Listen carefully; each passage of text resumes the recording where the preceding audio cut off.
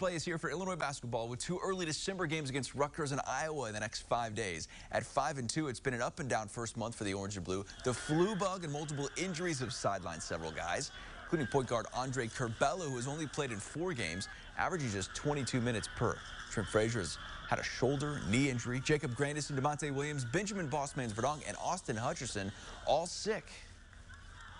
All this is a hiccup. This is one of those adversity speed bumps that make you grow up. It's the end game. I love this team and opportunities provided. This team could be downright scary, you know, when all the pieces are back, because we can pick your poison with what we do with how you want to guard Kofi. Keyword there, when all the pieces get back. We'll see if Illinois gets a couple of players to return to the court Friday. Illinois and Rutgers at